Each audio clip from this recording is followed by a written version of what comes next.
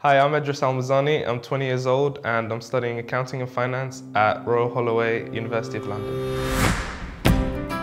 So I've always had an interest in maths. I've always liked that subject through school. When I started learning about accounting, it was sort of slightly more about the numbers and how they're used. So it's not just numbers on a piece of paper, it gives it a meaning and a value.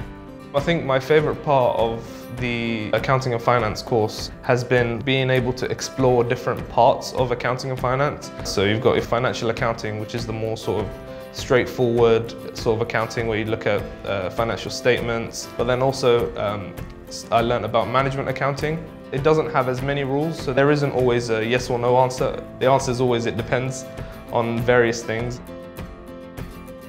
Royal Holloway set me up really well sort of for that route that I want to take, because the Accounting and Finance course here is accredited by a lot of the Chartered Accountancy Institutes. For example, one of them being CIMA, which is the Chartered Institute for Management Accounting.